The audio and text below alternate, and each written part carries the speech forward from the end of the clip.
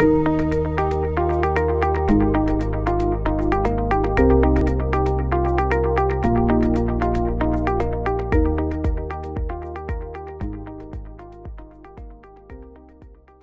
to our Awin Interface Training webinar.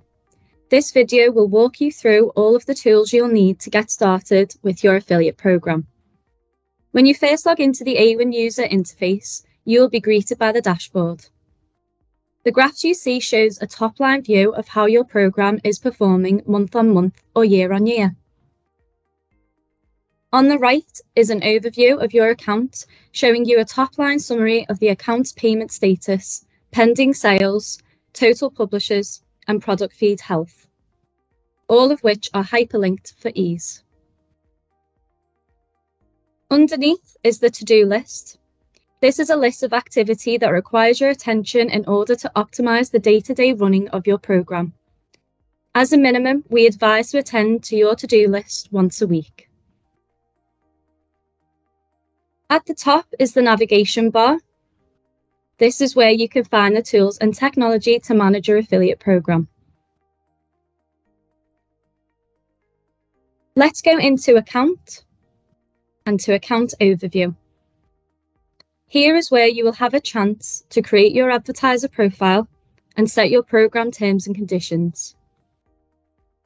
It's important to keep this informative and up to date, as this is what publishers first see when deciding whether to join your program. Your profile should include a bit about your business and your affiliate program offering. It is also important that the contact details are kept up to date, as this is how publishers can contact you. If you want to add a new user to the account, you can do so via the Invite User section, and under Account Users, you can see a list of all the users on your program. To remove any users, navigate to the Account Permissions page.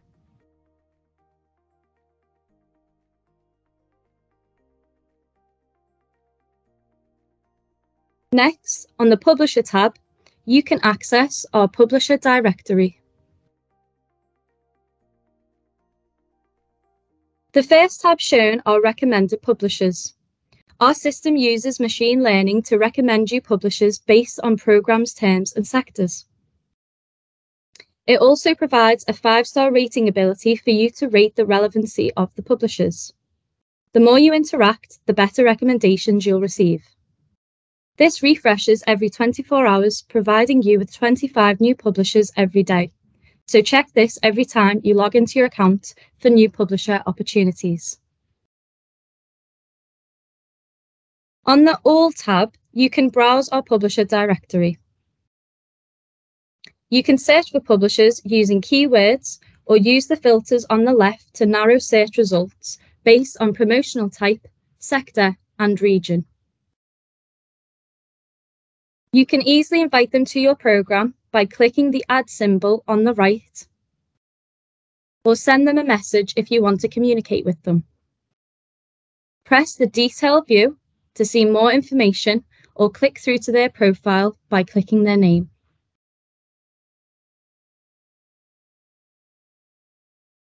Going back to the Publisher menu, you can use the Opportunity Marketplace tool to find publishers' advertisement opportunities. This is a great way to find niche publishers as well as on-site exposure placements during seasonal periods. Again, you can use the filters on the left-hand side to narrow search results. Under Publisher Management, you can view all of the publishers joined to your program.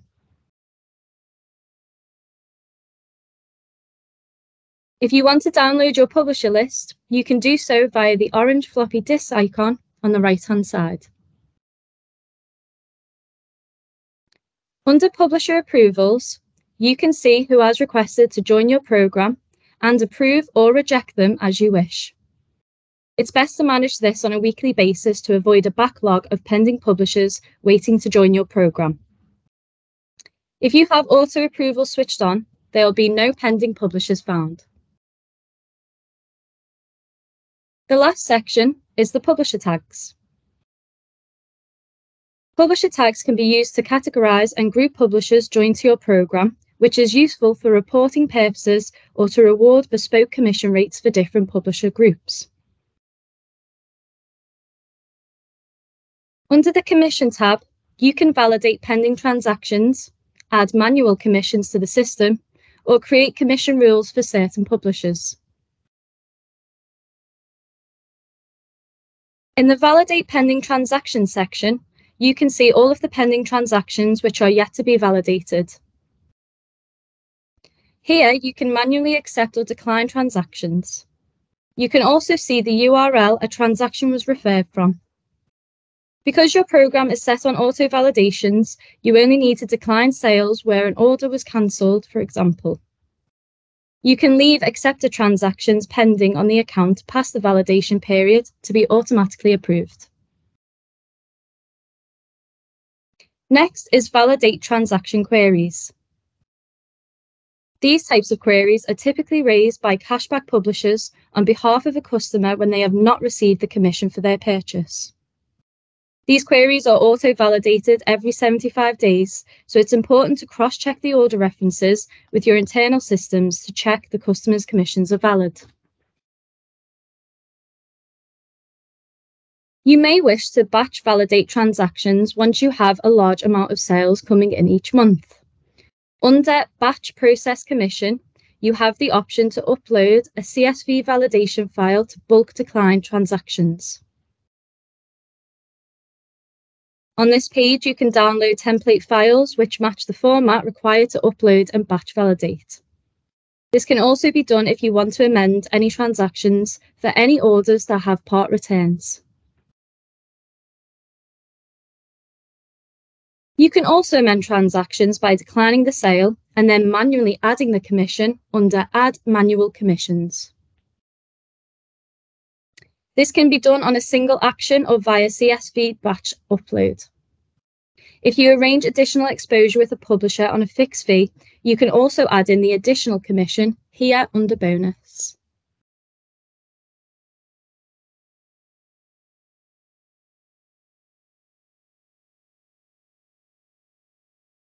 Under the Commission Manager is where you will have full flexibility to manage publisher commissions. You can set the standard default rates or choose to set up bespoke publisher rates or schedule rates for campaigns. It also gives you a view of current and upcoming rates for your publishers via the Timeline tab.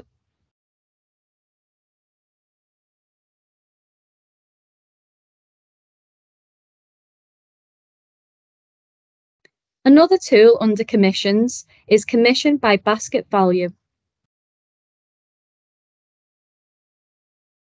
This tool can be used to pay publishers a commission according to the basket value of each transaction. If you're looking to increase your average order value, this is a great tool to use and is great to incentivize cashback customers to spend more by offering a higher cashback percentage for the more they spend.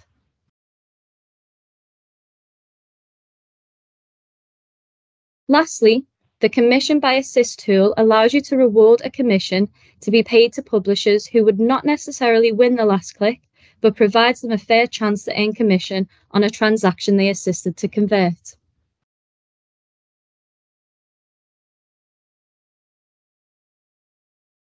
Moving on to the Toolbox tab, there are several tools to provide assets to publishers and communicate to your publisher base. The Link Builder is where you can create your affiliate tracking links, which you can share with publishers.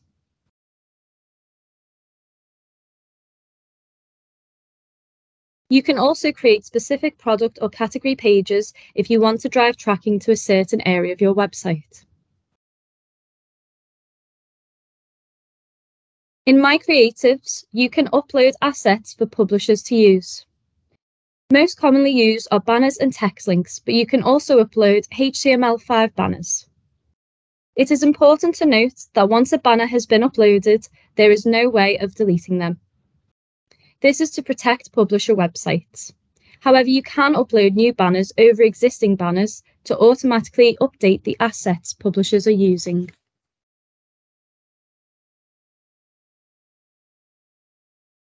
If you have any vouchers or promotions running, you can also add them to the My Offers section in the toolbox. You can also attribute voucher codes to a particular publisher, meaning that any sales generated with this code, the commission is automatically attributed to the publisher.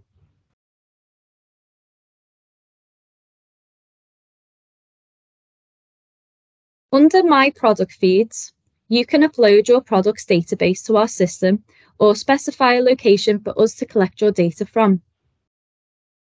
Google Shopping or price comparison publishers will use this data to search and display your products on their site, so it's important to upload a feed in order to work with this publisher type. Another useful tool under this tab is the Communication Center. This gives you the ability to send an email to all of your publishers at once or a specific selection rather than individually. There are different features within this tool, so you can design the email however you'd like or add an existing HTML template. Once you're happy with your email, you have the option to save as a template for extra efficiency when using it in the future. You can also schedule for when the email is to be sent. This is a great tool to share newsletters, product launches, or seasonal offers. Moving on to the Support tab, here is where you can find our YouTube channel to watch any video tutorials of the tools available to you. You can also keep up to date with the latest industry news and events. If you want to raise a support query from the support team, you can do this via Support. This will lead you to our ASC where you can browse articles for quick answers or write to us if you prefer someone to assist with any questions you have.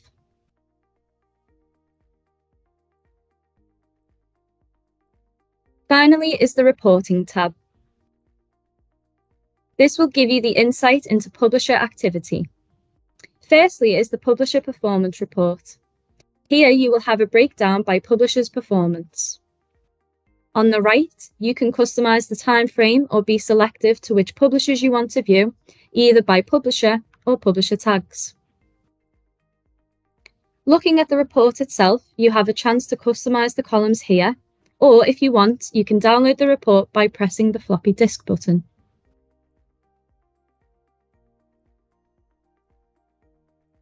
The next report to look at is the Creative Performance Report. This will show you if your creatives are generating you clicks and sales and which ones are converting the best. Another report to use is Performance over Time. This report will give you an understanding of how your program performed over a period of time. Again, using the filters on the left can enable you to customize the data shown on the screen.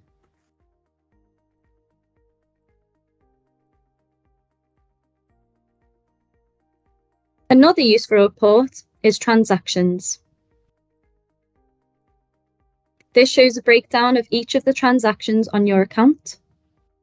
You can filter by a period, transaction date or validated date, transaction status, and publisher. You can also use the search functionality to search for different values such as a voucher code. Or for more information on each transaction, you can download the transaction report.